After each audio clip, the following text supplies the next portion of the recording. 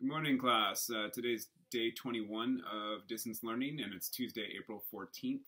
We have a pretty straightforward day today, and we are going to have the live class at 9 o'clock.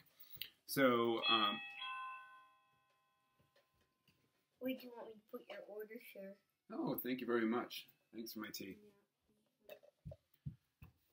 So, for science, we're going to have a warm-up and review the answer key for seed and germinating of a plant. And then we're going to go right into looking at the muscular system.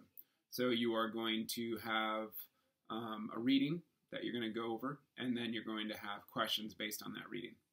I do want everyone to review the slideshow for the engineering of a joint and prosthetic. Make sure your information's on there. The two biggest things is that your video is on the Flipgrid and that your work is on that slideshow document for your post-lab and pre-lab. For math, we are going to do a warm-up on Espresso. You choose your difficulty level. And then there's two levels of ACE for the 4.2. So if you are wanting a little bit of an easier track, take level 1. Level 2 is a little bit more difficult. It has more fractions and solving for unknowns in that.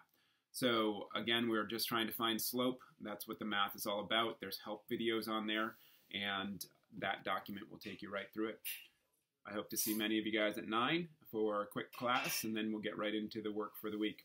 Thanks, guys.